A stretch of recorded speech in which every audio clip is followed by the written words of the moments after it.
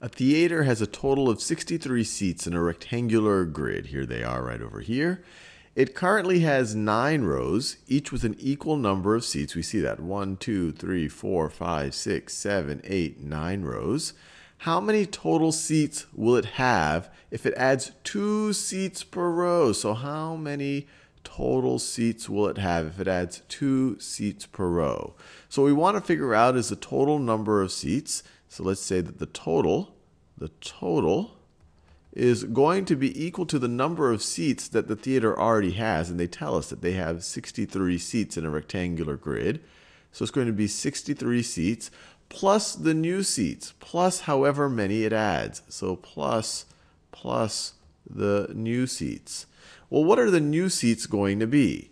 Well, the new seats are going to be, I have 9 rows, and I'm adding 2 seats per row. So the new seats are going to be 9 rows times 2 seats per row. So we could say that the total is going to be equal to 63 plus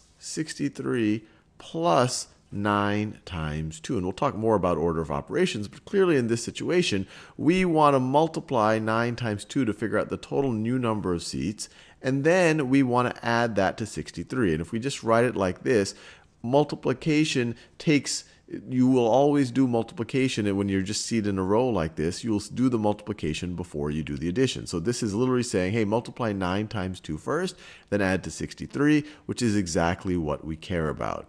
And what is 9 times 2? Well, let's add those 2 seats per row. So that's 2, 4, 6, 8, 10, 12, 14, 16, and 18.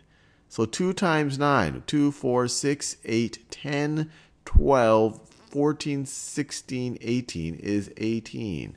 So we're adding 18 new seats. So let me write this down. I covered up my old total. So total is equal to 63 plus 18.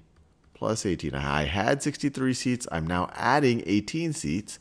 So my total number of seats is now going to be 63 plus 18. Let's see, 8 plus 3 is 11. 60 plus 10 is 70. 70 plus 11 is going to be, I have 81 seats. I now have 9 rows with 9 seats each, which gets me 81 total.